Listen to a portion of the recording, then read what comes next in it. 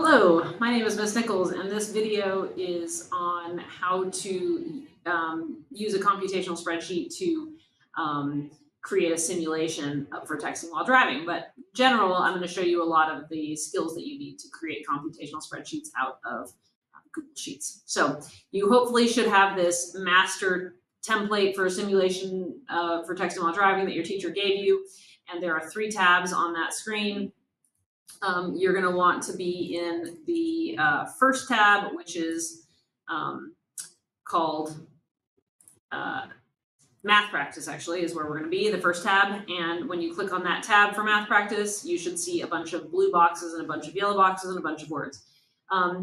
The left column, which is the descriptions, is something you want to always make sure you have every time you're doing a computational spreadsheet or writing any kind of computer program, which really is what we're doing here, that explains what's going on in the spreadsheet so that somebody else, like your teacher who's looking at it later on, would be able to figure out what was happening.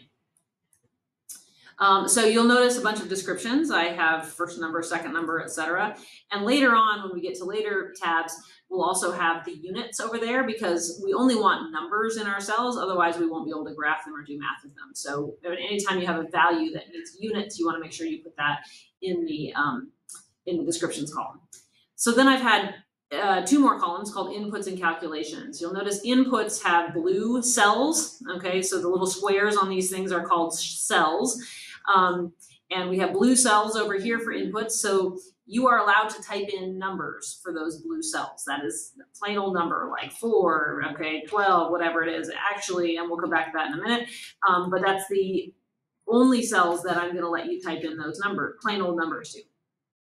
Column C here has calculations, and you'll notice that those cells all are yellow. So every time we do a calculation, we are going to start our calculation with an equal sign, and that tells this program, Google Sheets, that we're going to be doing some math within that cell. So anything that's yellow needs to have an equal sign, which will make it an equation, and that's true for all 3 of these spreadsheets. In Google Sheets or Excel, any spreadsheeting program that you use, as I mentioned, the little boxes are known as cells, and each cell has a name. The name of that cell is going to be sort of battleshipy, right? We have the column, which is A, B, C, etc., and we have the rows 1, 2, 3. So this first cell right here that I have selected is cell A1. Down here, this would be cell B4, etc. And so knowing the names of the cells is really critical as we get to actually the programming. The last thing is I've added a column for notes. These are essentially hints as you work through these problems to help you solve them on your own. Okay, so we're going to start by typing 2 numbers into inputs. I'm going to pick my favorite numbers, 12 and 21. I like those numbers. I'm fond of them. And so I can type in plain old numbers because those are inputs. Go ahead and enter the same 2 numbers on yours as you're going through this. Now we're going to work on some calculations with those numbers. So the first thing we're going to do, actually, I'm going to do different numbers. I'm sorry to go back here. Let's do 2 and 10. Let's do 2 and 10. Okay, just to make our life a little easier. All right, so we have our numbers 2 and 10 in. Down here in cell C7, we want to add together those numbers.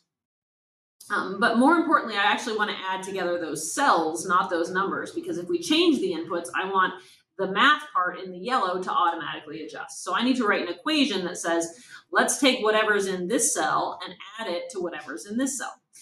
So the way that equation works, as I mentioned, is you start with an equal sign.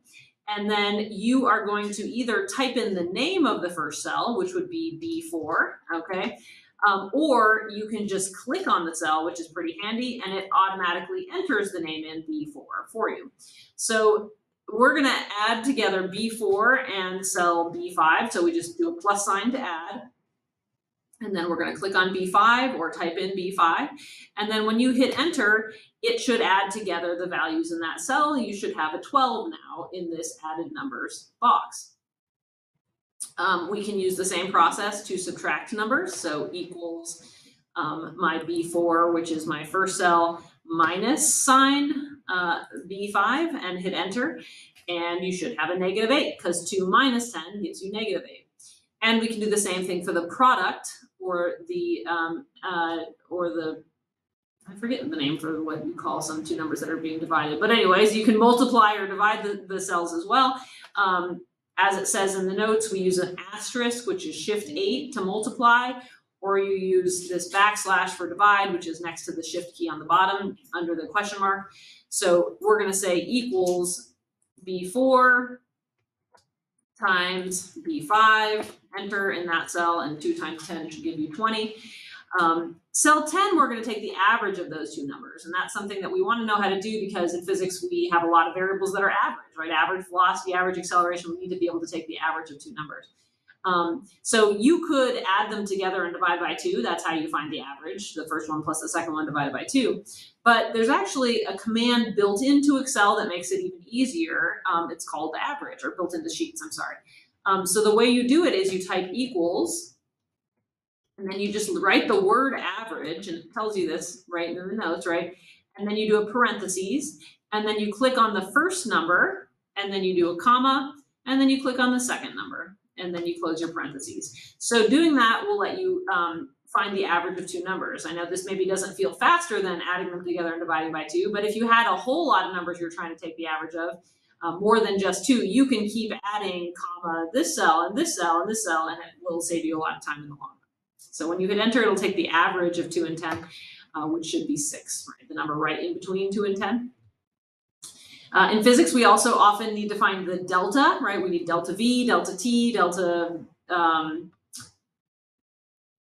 D sometimes. So a note about delta, delta means how much my number changes by, right? So if I start at 2 and end at 10, the 2 changed by positive 8 to get up to the 10. What I did mathematically is I take my final number and I subtract my initial number. So it's similar to the -1 earlier, except for this time I'm going to do my second number, which is B5, take away what's in B4, and then hit enter. All right. In the next cell, I have a little challenge for you, which is to do a more complicated equation. 4 times my initial number. So you can enter in the equation just like it shows right there. 4 times my number 1 plus my number 2, and then divide that thing by my number 1 times my number 2. So you can do all that, and I don't care if you're keeping up with this part because I'm going to show you a faster way to do it in a minute. But you'll get an answer here, 2.4, but there's a faster way. So if I get rid of that equation, the faster way recognizes that we have little mini equations inside this big equation, right? So inside this big ugly equation we're trying to do, I need this n1 plus n2 value. And I've already done that somewhere else, right? I have added together my first two numbers here in cell C7. So instead of adding them together again, I'm just going to say 4 times C7, because that's where I added the numbers together. And then I'm going to divide by, I need the product of the numbers, n1 times n2, and I have that in C9. So 4 times C7 divided by C9 gives you the same answer, but with a lot less typing. So what I wanted you to get out of that was that you can do equations on other equations. You can use your calculated cells and calculate with them again later on, which is something that's going to be really useful as we move forward. Okay, go ahead and click on the next tab, which is the Physics Practice tab. In this tab, you'll see some inputs as well. And there's kind of a challenge question. Florence Griffith Joyner is one of the fastest humans in history. She has a maximum velocity of 24.3 miles every hour, and she can reach this speed from rest in 10.6 seconds. How many meters does she travel in this time? This is a hard physics problem. This would take you a lot of work because it's 2 equations at least that you have to do, and you also would have to do a conversion because I gave you the speed in miles per hour and you needed meters per second. So this would take a lot of time on a test, but we're going to write a little simulation that that does this for us. So the first thing I want to do is I want to convert my velocity from from miles per hour to meters every second. And so what I'm going to do is I'm going to make a little converter. Now you could do this on Google. You could just type it in on Google, but this is going to do it for you automatically inside your spreadsheet. So I want to know how fast is that 24.3 miles every hour. I did look up on Google that every 1 mile an hour is equal to 0.44704 meters every second. So that's going to be a helpful fact that I'm going to use in my conversion. So my input is the velocity in miles every hour. I'm going to put in an input of 24.3 because that's Florence Griffith Joyner's velocity. And here in the calculator portion, I am going to calculate how many meters a second that is. So for every 1 meter per second, we need 0.44704, every 1 mile per hour, it's 0.44704 meters every second. So my equation is just going to be equal to whatever the value in that cell is times 0.44704. Okay, so that's my conversion, equals B6 times 0.44704. And when I hit enter, you'll see, that I have 10.86 meters every second. Okay, so now let's get into the physics of the problem. We know that a runner or racer starts at rest in their race. So I'm going to go ahead and where it says initial velocity for this problem, I'm going to put in a 0 as an input because I know my runner is starting at rest. Then here, the question asks, what is the final velocity? Well, we just calculated that. We just found that above and we need it in meters every second. So we're going to do something kind of interesting. We're going to write a little mini equation that pulls a value from a different part of my spreadsheet, but doesn't change it. It's a pretty straightforward equation. It just says equals C7, okay? And so this is really useful because when I hit enter, you'll see I get the same number, 10.86, which I could have typed in, but if I change my input, all these things are going to change together instead of me having to go back and type them in again. So a little mini equation to move the value of one cell to another place or to duplicate the value is just equal the value of that cell. The next cell is to find Florence Griffith Joyner's average velocity. Okay, so as we learned in the last page, the way we find average is equals and then the word average, and then you click on your N1, your initial velocity, which is your starting velocity, comma, and my final velocity, which is in C11. So I have average of B10, comma, C11. Close the parentheses and hit enter, and we should find the average is 5.4, right in between, right? If we started at rest, we ended at 10 meters a second, then my average is somewhere in between, around 5, okay? We're also going to calculate our delta velocity. So delta is how much your speed changes by. If you start at rest and end at 10, hopefully you can figure out what your speed changes by, but I'm going to have the computer calculate it. I'm going to use my equals, my final velocity, take away my initial velocity, and hopefully it agrees that I changed by 10.86 to get to my final velocity. I have a couple more inputs here. What is my initial time and my final time? Well, races always start at 0, so I'm going to put in initial time as 0. And my final time, it says up here, is that I reached that speed in 10.6 seconds. So I'm going to go ahead and put 10.6 in there as well. That's my final time. I need to calculate delta t. Okay, delta is always your final, take away your initial. So I'm going to do equals my final time this time, because I want delta t, take away my initial time, which is 0, and I'll find that for her, the delta t, or the amount of time the race took, was 10.6 seconds. Then we're going to calculate the distance that we traveled. So the distance equation, the equation with distance in it is V average equals delta d over delta t. I'm going to write that on the board up here. So V average equals delta d over delta t. But this time I want to find the delta d, okay?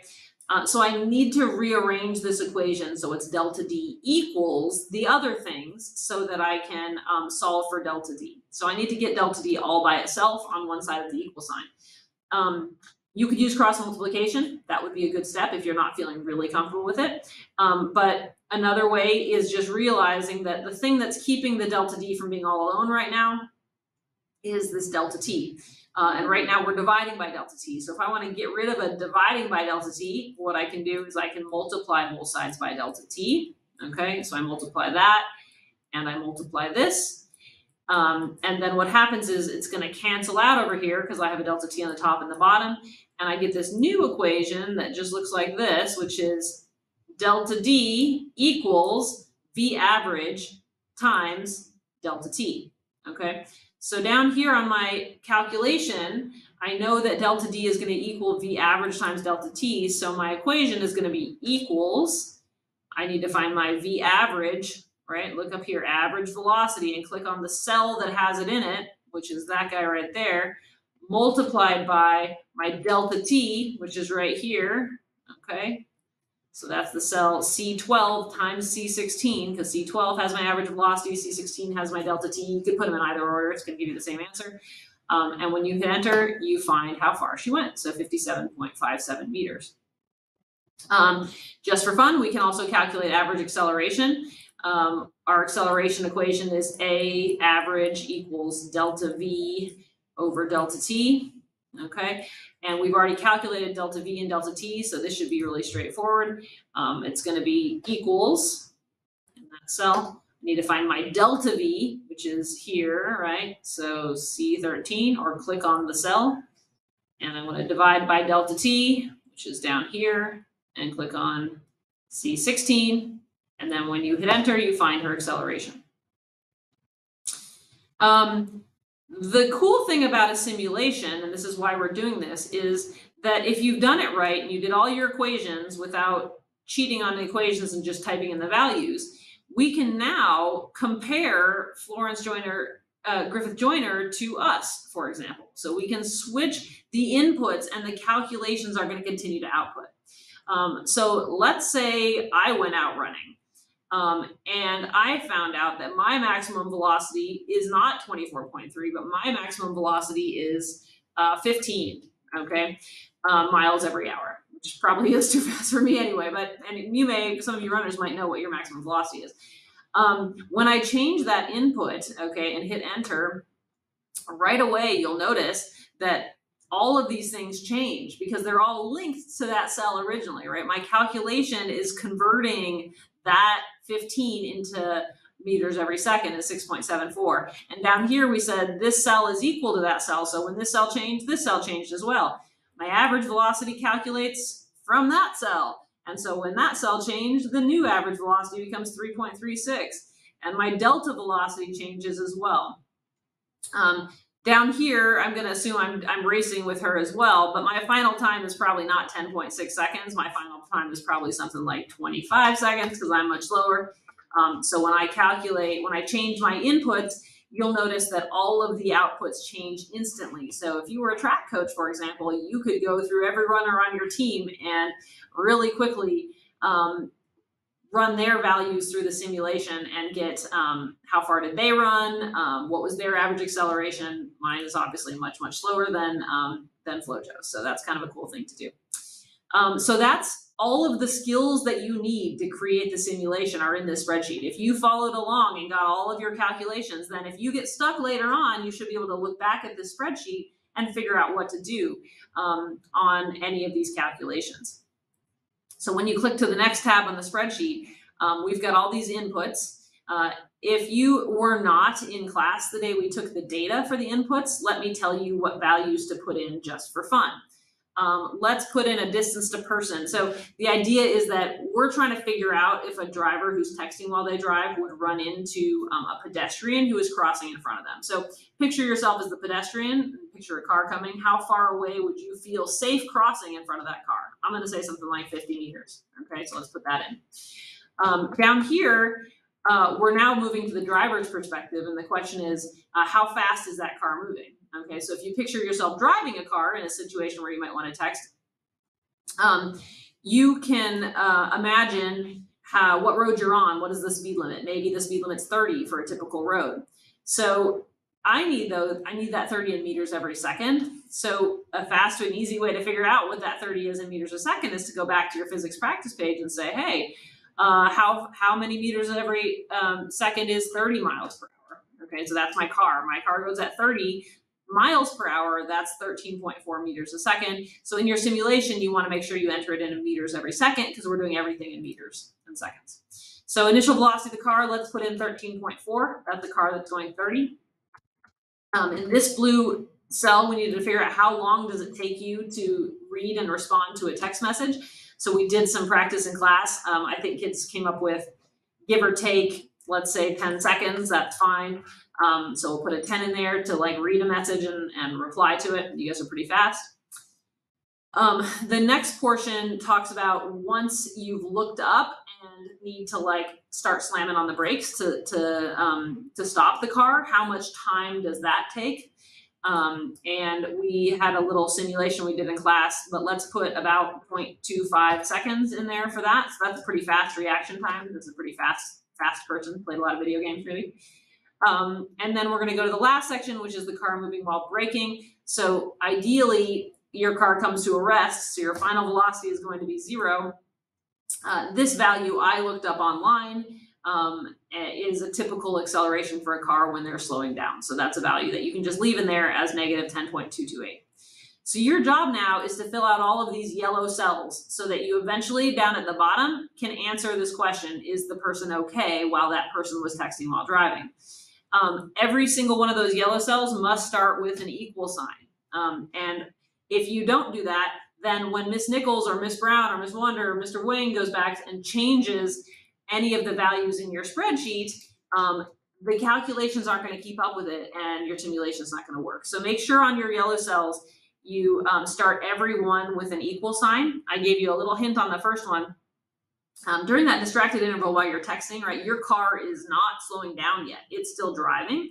So my hint is that the equation for the first one, the first yellow box, should be just equals B6, because the final velocity of the car when you're done texting should be the same as the initial velocity of the car when you started texting, because the car hasn't started slowing down yet. So I hit enter, and that's going to be 13.4. But the reason it's important to do that equation instead of just typing 13.4 is because if I change my car to a faster car, I want this to change automatically without me having to go back in and do more typing. So that's a hint. That got you started. Hopefully you can start looking back in your spreadsheet or looking back at the video to figure out how to fill out the rest of these yellow cells for your simulation. Thanks for watching.